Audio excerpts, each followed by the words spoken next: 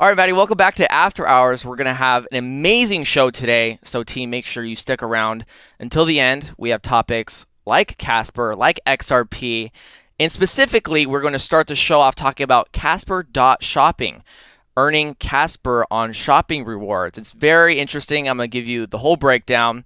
We're also going to talk about Spot Ethereum ETF. We're going to have a little discussion on that in relation to staking services.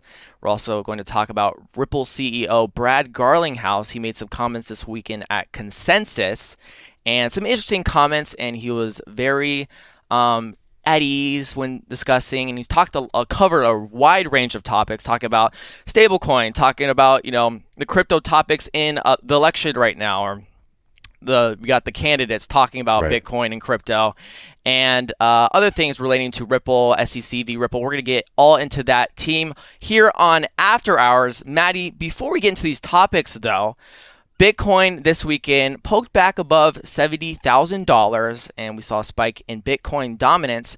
And I was telling you before the show, I want to provide value today, and in value, I need you to give a breakdown a little bit about Bitcoin.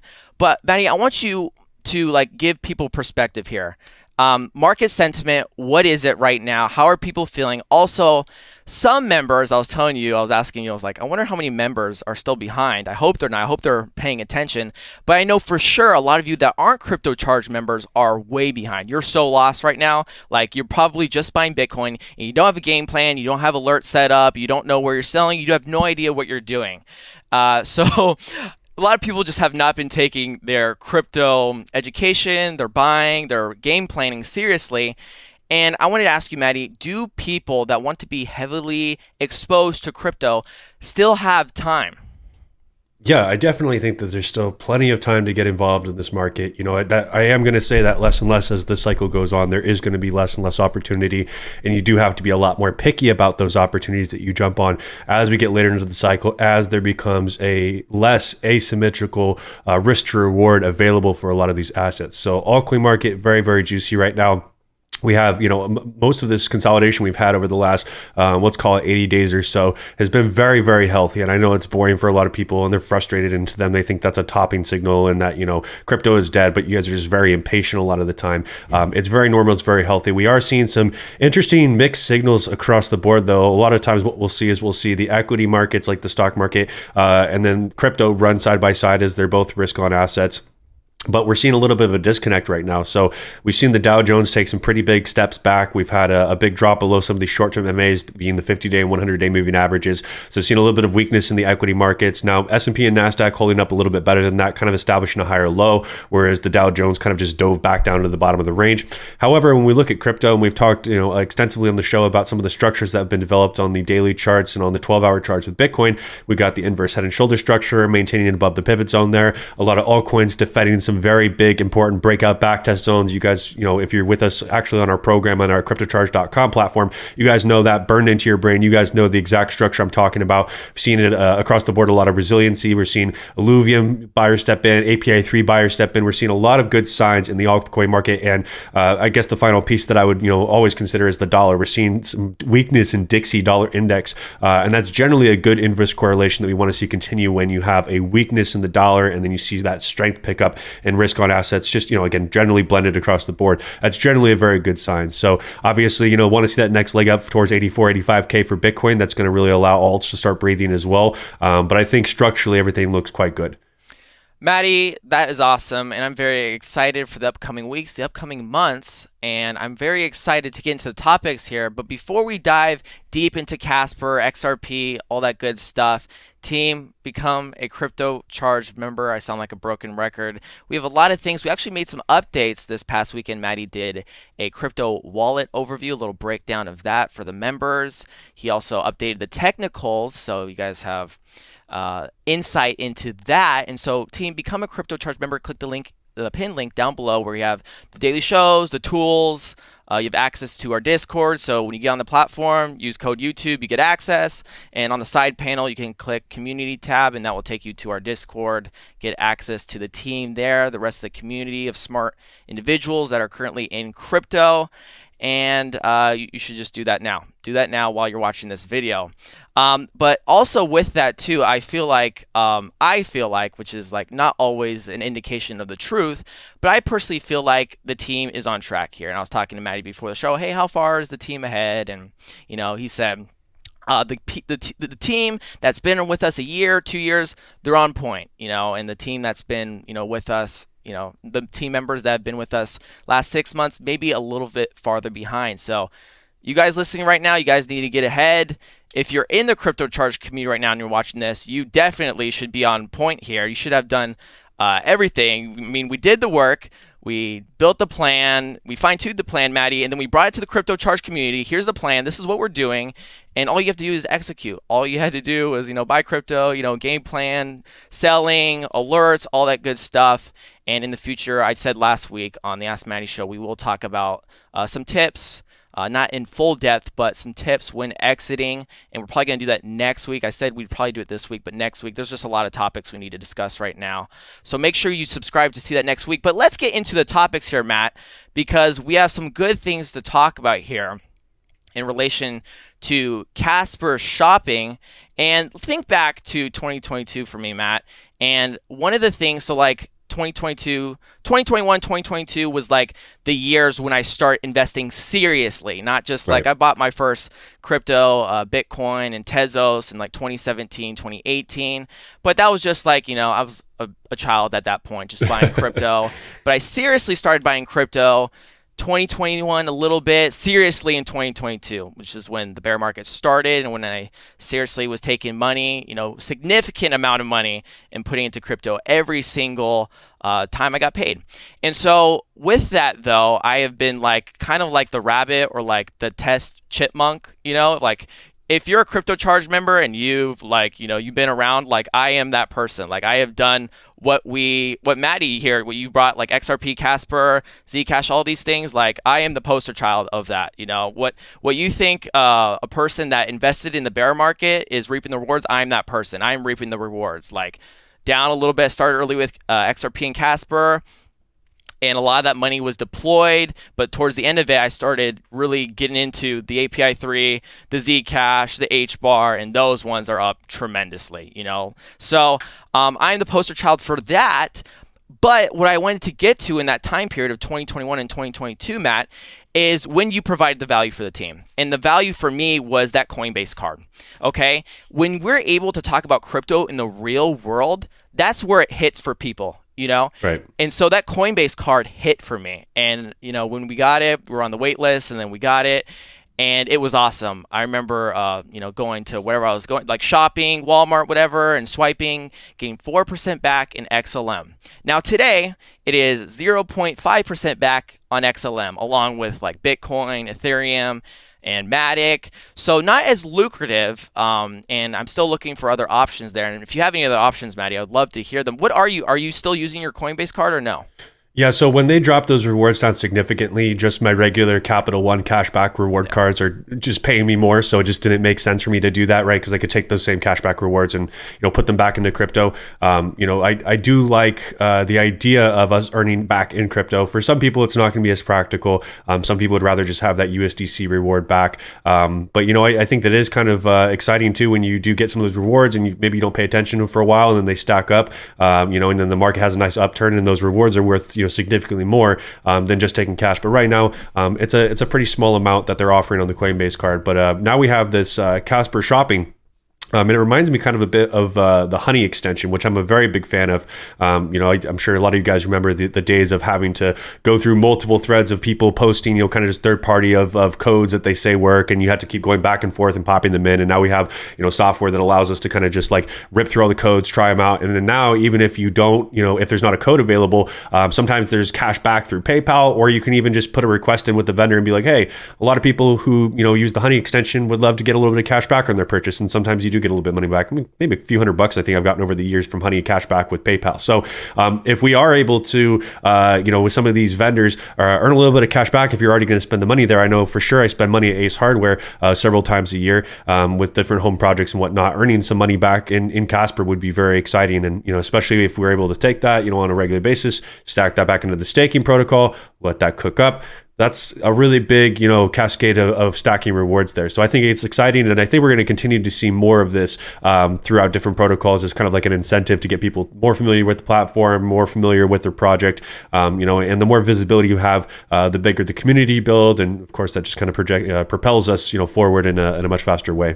Absolutely, Maddie. And the thing that sucks about this is I have to be honest with you, team, and I don't like bringing things. And I don't think we should ever, like, as like people on YouTube, or maybe it's like influencers you watch or people you respect in crypto, they might bring you something and then it's not valuable to you. Okay, and I would never want to be that person that's like, Right. oh, Ripple's offering this and this could help with this, but you can't use it unless you're an accredited investor. It's like, what's the Right. point of that? And so I wanted to bring this Casper.Shopping. So this is not on the same par as like a Coinbase card, unfortunately. This isn't a Casper card, but this is Casper.Shopping. And I know a lot of you are doing shopping online. And so this could help you a lot. So I went through it, and here's some things you want to know here. So I connected my ledger right here. And when you go to Casper.live, they have the products up top, and you just click on Casper.Shopping, or you can go to Casper.Shopping. And you have some options right here, right? Maddie just mentioned Ace Hardware. So connect your ledger and then click on where you'd like to earn cash back. And so in the Discord this morning, this NordVPN got pulled up, and so I dropped like, I use ExpressVPN. I just dropped in the Discord like, hey, does anyone use ExpressVPN and NordVPN? Like, could someone tell me the difference here? And so I might consider this. And so what you want to do is click on it, click activate, but read this cashback terms and exclusions, because this will get you the breakdown of what you are getting. And then you'll realize it's like for one purchase per customer. So it's not that lucrative. But I wanted to talk about like some other things in here. So let's talk about Expedia next. So in Expedia, you click on it, click activate, and here's some options here. So you got car bookings for 1.2%, and then you have cruise bookings for 3.6%. And Maddie, I know we talked, I think it was a couple weeks ago, and I brought up cruises to you, and you kind of, you remember that conversation? I hate cruises. Yeah, exactly. And you gave that like, back. And I was like, wait, Maddie, I hear you. And that's actually a reaction a lot of people have to cruises. And I completely understand. A lot of people, when they think about cruises, they think about Carnival cruises, like shoulder to shoulder, on the deck, very uncomfortable. The Guy Fieri burgers are awesome, but like the shoulder to shoulderness, the super packed boat is not for everyone. And I was telling Maddie like, hey, Celebrity Cruise Line, bro. Take a celebrity cruise in the Mediterranean or in the Caribbean. Like, it will be awesome. You'll love it so much, and it's really empty, and you can, have your kids run to the buffet and get fat or whatever, and eat food and indulge. But what I wanted to do, so here's like, here's some I could foresee myself using. So if we're talking about 3.6% back in Casper, we're looking at like Expedia here. The celebrity cruise is on there. So not talking about, this image you have in your head of like this crazy packed boat when talking about Carnival, but celebrity cruise, you have that as well. I know they have some other options right here, Disney, and there's some smaller boats that you can go on, a little bit more private as well. So, I mean, if you're spending $1,200 on a 9-day trip in Europe and you're getting 3.6% back in Casper, I would say it's worth it. And, you get to use your credit card and you get it back in Casper. So I think that is something I could foresee myself using. And as well as, I know I was talking to someone this weekend about Instacart. And, one-time purchase, you make the first-time purchase at Instacart, you go pick up your groceries, you can get 6% back in Casper, and then everything after that is 1.2%. So if it works for you, great. I just wanted to throw this out there. Maddie, could you see yourself using something like this? Yeah, I actually exclusively use Expedia for all of my booking, especially when it comes to hotels. I want to say, like, probably because I do a lot of festivals, I probably spend on average like $4,000 to $5,000 a year in hotels.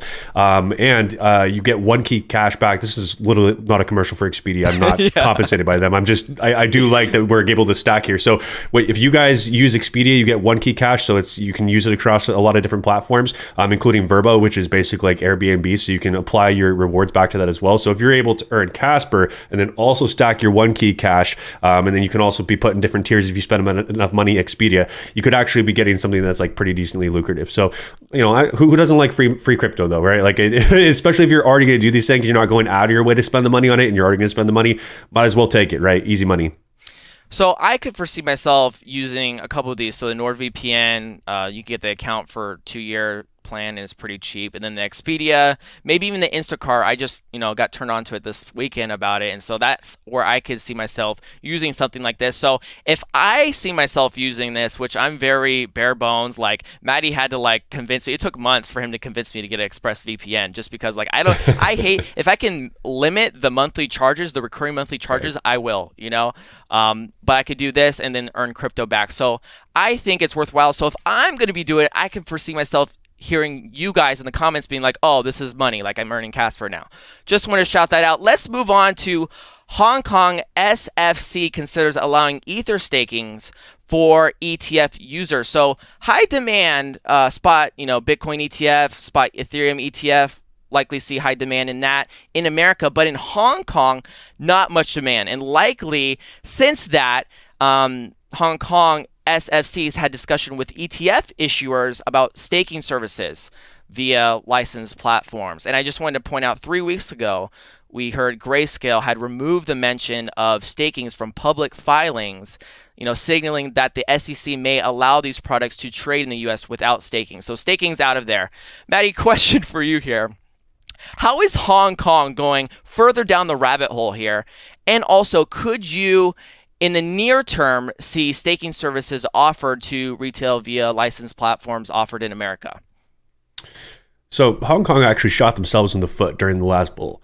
They restricted crypto trading for retail investors, and then after the market started to kind of recover again, then they decided, hey, we're actually going to open it up. Actually, I want to say it was summer of last year, so I think it was about a year ago now, maybe just shy of a year. But I think it was about last summer that we opened trading in Hong Kong. So they kind of let some of that demand die out. You could have had people accumulating and collecting taxes and making a lot of money by letting retail engage, and they decided to hold off on that. Now the staking kind of brings a different element to it, and I understand that there's a lot of government agencies that are trying to put the triangle in the circular hole, and it doesn't work, because these assets are very different than just lending your assets out. Now, with certain protocols like Ethereum, it's a proof of stake model, right? And if you guys are not familiar, you guys are brand new, Ethereum used to be a proof of work model. So people, you're using GPUs for mining. That's why we have the GPU market has come down significantly, not just because of the microchip crisis, but also because of the lack of mining that's happening now with using GPUs. There's like literally just maybe 2 or 3 main coins now that are actually using GPU mining. We've moved to the proof of stake model. So that means that the consensus itself bakes in staking. So you're not lending your coins, you are staking your coins with validators, and that helps contribute to the security of the network. And that's different than me taking something that's not a proof of stake model, for example, taking my Bitcoin and lending my Bitcoin to somebody, and now there's kind of like this strange contract that occurs that's different than the proof of stake model. So we have a lot of details to iron out, whether we're talking about Hong Kong or here in the US when it comes to staking, because we don't want to give everyone just the broad idea that anyone can offer you a ridiculous APY without giving you some sort of like contractual agreement, right? Like truth in lending laws most likely need to be implied and conveyed to customers, even if we're in a DeFi capacity, right? Like even if we're using smart contracts, we need to make sure that we're issuing the same kinds of financial statements that we would if I were to be lending out my stocks. But there is kind of that gray zone with the proof of stake model, and that is something that Congress needs to provide clarity on so that we can move forward with that. Once Congress has done a better job, and once we have a president that doesn't veto pro-crypto legislation, then we're going to get a lot further in the staking game. But for now, just kind of like waddling around, letting the SEC just kind of crush things and not letting people earn a whole lot of money. Ripple CEO mentioned that the crypto industry in the US dealing with hostile regulatory environment. So at Consensus this weekend, Brad G sat down with this other lady to discuss crypto and a bunch of different topics, and we're gonna start broad with how he started. They started broad topics, and we're gonna narrow it down. I'm kind of gonna list off a lot of the things he said. I know Matt's gonna jump in with commentary. I'll add my own commentary, and we'll just kind of get through all of this, because I think this is a good accumulation of things we talked about in previous shows. When we're talking about stablecoin, when we're talking about SEC v Ripple, when we're talking about even as early as last week when discussing, presidential candidates, discussing crypto. So let's start there. He mentioned, Brad Garlinghouse, Ripple CEO, mentioned in this interview, crypto becoming a presidential topic this election. And we definitely see this, all right? So early we saw RFK Jr., backing Bitcoin specifically and being anti-CBDC. And we've seen Biden with the laser eyes on social, which amounts to nothing. And as last week we've seen Donald Trump discussing Bitcoin and crypto, and then, kind of speaking to us, Matt, like Elizabeth Warren, no CBDC, so that has been a topic of conversation. Brad Garlinghouse also mentioned some of our financial system was developed 50 and 60 years ago, and it is time to bring it into the internet age for the benefit of consumers and businesses, Maddie. So what I got from him saying this was not a replacement, but integration, which is something I've heard you talk a lot about. Can you expand on that thought? Yeah, I definitely don't believe that we just move into like this crypto only protocol. That's not to say that we don't use stable coins as our primary medium of value, and those stable coins represent M1 money supply or whatever we want it to represent. But it takes time to integrate this kind of technology into a legacy system that is still very, very slow and far behind, right? Like you have all of these systems that have been around, let's say even like 15 or 20 years. And a lot of them, a lot of this technology, there's a lot of vendors that choose not to use this technology, even though it's the preferred method. It's the way that everyone else does business. It's the way that everyone else banks. You're also just not going to have this huge rush of everyone who's used to using these financial institutions, blaze into a self-custody solution. There will always be the minority that opts in for a self-custody solution, but the majority of people need to have a customer support person, right? They need to be able to reverse the transaction because they're too stupid to figure it out. You're going to have to figure out what those reserves look like for banks when it comes to crypto. And like we talked about with staking, with lending, there's a lot of moving pieces when we look at the existing financial system that are not just going to be overhauled overnight. You also have to consider a lot of the players that are in the legacy space right now. They're not going to relinquish all of this control. They're not going to just adopt all of your new systems, even if your tech is that much better, because they profit off of the dysfunction. They profit off of the friction in the system. So you, again, need this segue of congressional definition of what these assets are, who's allowed to custody them, how they have to custody them, and then we can start to see that integration happen. But again, the other piece of that I just mentioned is that you have this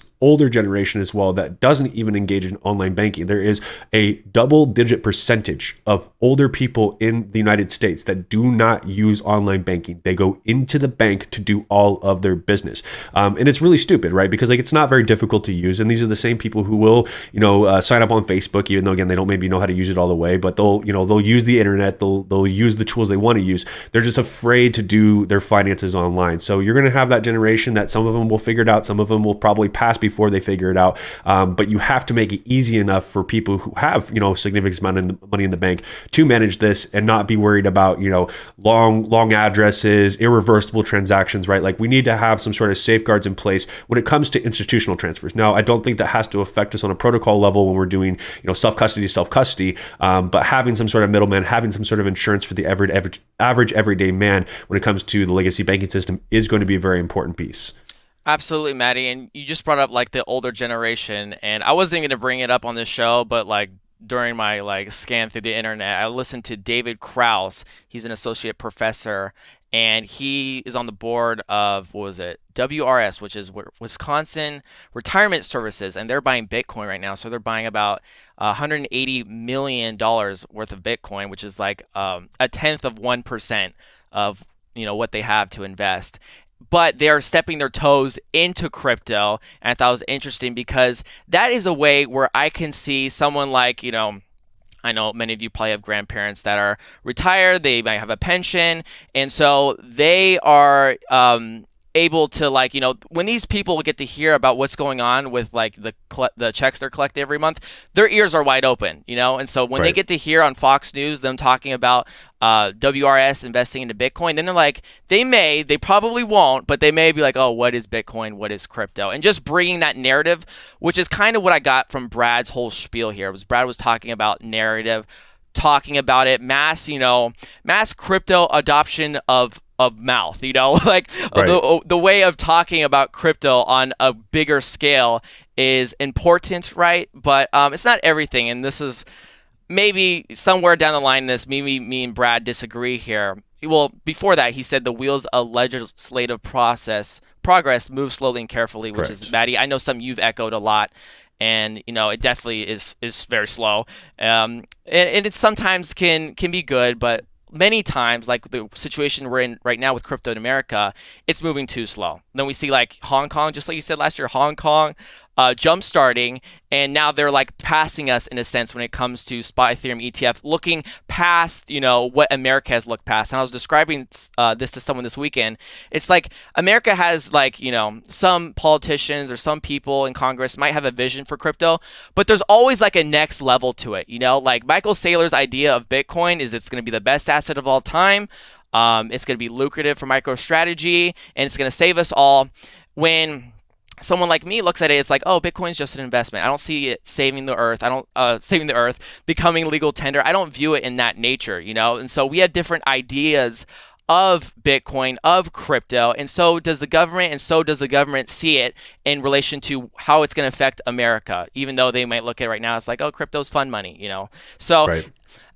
On top of that, though, Maddie, Brad says something about he's seeing a softening of rhetoric. And when I hear that, that sounds like we're, you know, talking about Jerome Powell and the Fed, you know, when they talk about monetary policy, which is cool because market reaction happens when Jerome Powell gives his press conference. Right. But when talking about softening of rhetoric, Maddie, when it comes to crypto topics coming out of especially the Biden administration, that means nothing for me, right, Maddie? That means absolutely nothing. You can soften your rhetoric all you want about crypto. That is not helping people, your regular retail, my grandparents or my parents want to get in crypto. Once these people start talking, we talked about this before, Maddie, you're a libertarian, and we know people are like sheep. They listen to these people at the top and they follow them.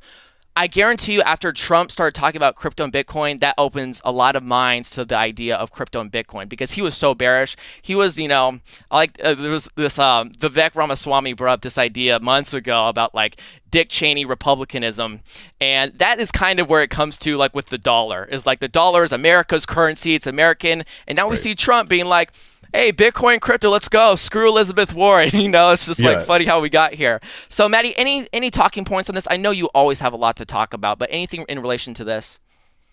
Yeah, you know, I think that people do, you know, romanticize the dollar a bit, and like you've said, you know, they put it on a pedestal that, you know, well, if we move away from the dollar, you know, where do we go from here? Might as well be in Vietnam, you know, like it's such a big leap, you know, like we don't have to romanticize any piece of currency, right? Like the only reason we have any sort of like stable-ish paper money, right, or like, you know, tender that's not barters, because barter is not practical for everyday purposes, right? Like if I bake rhubarb pies for a living, and you sell lumber for a living, you can only need so many rhubarb pies, and I need a lot more lumber than that, right? It doesn't make sense. So, you know, to me, I don't have any actual attachment to the dollar. If we want to use Fed coin, we want to use USA coin, I really do not care. It doesn't bother me, as long as we have, you know, some sort of like finite amount of that actual currency. That's where things actually start to make a difference here. Otherwise, you know, if we're just going to always be pegged to the dollar and we're not moving into some other sort of like, you know, fixed currency, the same depreciation is always going to happen, because they can just print more money, and that'll in turn affect the stable coin value, and, you know, et cetera, et cetera. It's just kind of like an invisible devaluation that we have with the dollar right now, right? Like, even though your dollar always says one, your purchasing power goes up and down. You just don't see that minus or plus as it's happening. Whereas crypto, we're just a lot more aware of, like, you know, are we actually pegged? Is there a depegging? Like, is there, you know, more in circulation than should be right now? Or, you know, are things, you know, exponentially more expensive compared to what they usually are? We're just less aware of that with the dollars until we actually go to start to pay for things. Whereas within crypto, we kind of see that a little bit more granularly. So, you know, is there always going to be a generation that thinks that, you know, we're doing something stupid here and we're making irrational decisions by moving to a digital only?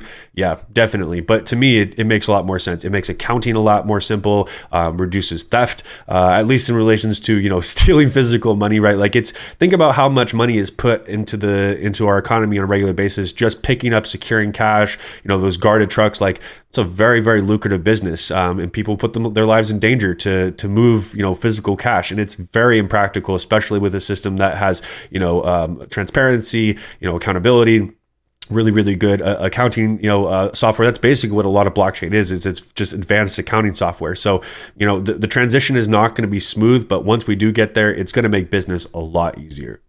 Maddie, at Consensus this weekend, Brad Garlinghouse went into updates regarding the SEC v. Ripple case, and I have some notes jotted down here for, of what he talked about. But I want to hear from your perspective here, because you are that guy. When someone brings up SEC v. Ripple, they have to talk about Matthew Breeden, because Matthew was breaking it down every single week on the Crypto Charge live show on the website. So I just want to give you that opportunity. Any updates regarding SEC v. Ripple?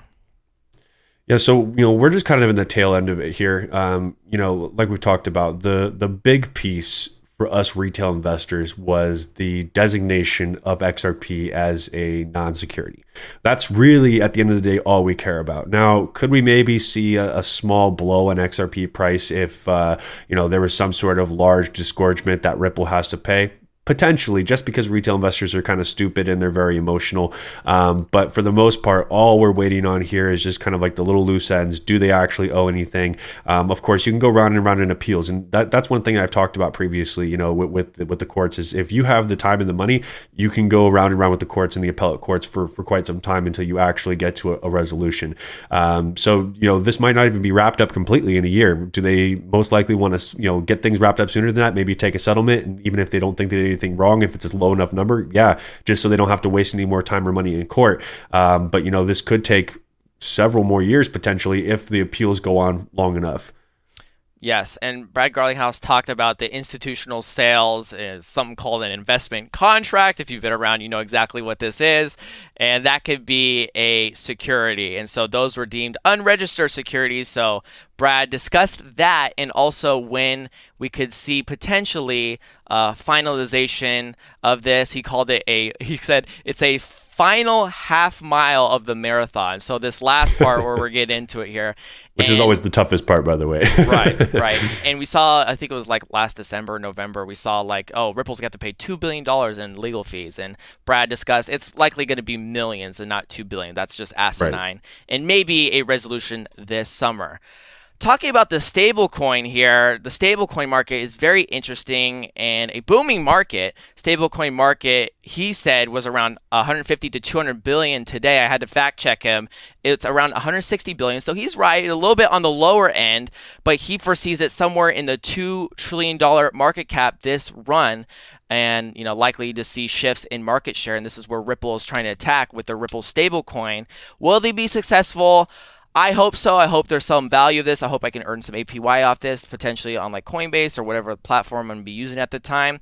Maddie, some in relation that we haven't talked about in a while is Ripple going public. And Brad G, when asked about this, he was very hesitant. He like stuttered, and right when he hesitated, I'm like, Brad G is hesitant, which is like a journalist or reporter.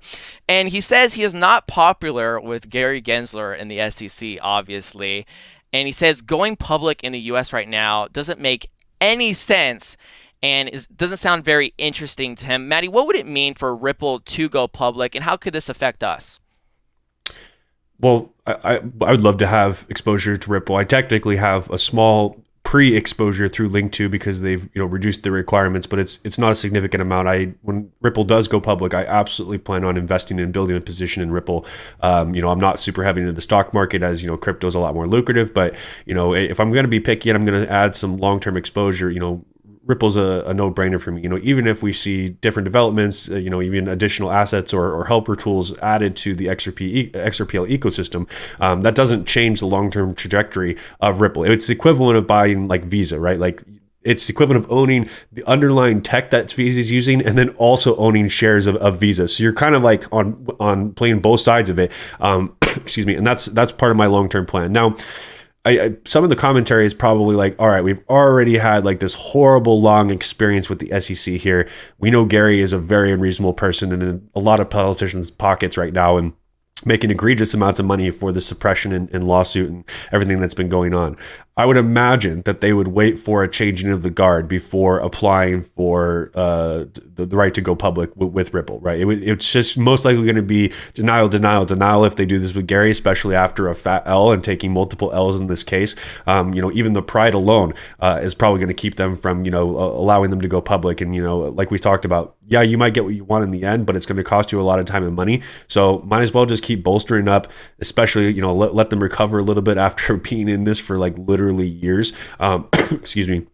And I think that would probably be a better catalyst for them. So, does Gary Gensler somehow become replaced in the next year or two? I think it's very possible. I don't think that people are very happy with him. I think that there's been a lot of overt statements from Congress and calls to action about, hey, you're killing this industry, you're disrupting it, what's happening here, you're abusing your power. So it's not like this conversation is just with retail anymore. There is this conversation on the congressional side, but we've got to see that follow through, right? It's just like when we saw this bill come up and everyone's really pumped and we're like, yeah, we have, majority on this, right? Like it makes sense. This is bipartisan. Let's go. We're cooking. And Biden's like, sorry, guys, I really hate America and all of you guys. So we're not doing this.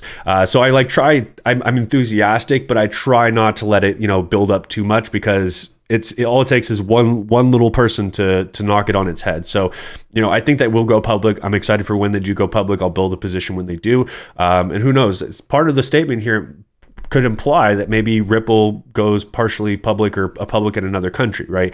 You could have a listing elsewhere and then eventually go public here on the U.S. stock market. So we'll see what it means. I think he's being cryptic on purpose, and you also can't give away too much information because you do have other shareholders and you have other people's interests that you have to protect, especially when you're not a public company. So lots to consider, but long term excited, and I'm ready for Ripple to be public.